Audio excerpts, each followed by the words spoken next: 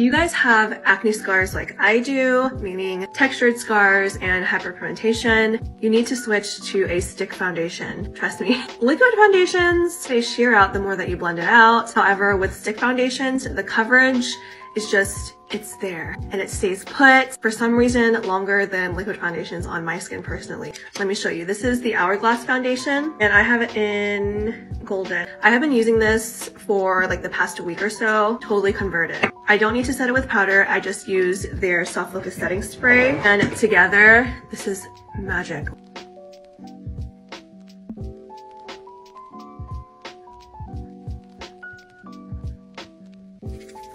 Okay, this is my full face done. I might need a different shade, definitely, but look at that finish. Coverage that stays with a layer of this spray, obsessed. This is how it looks without the light, you guys. I promise it looks better in person.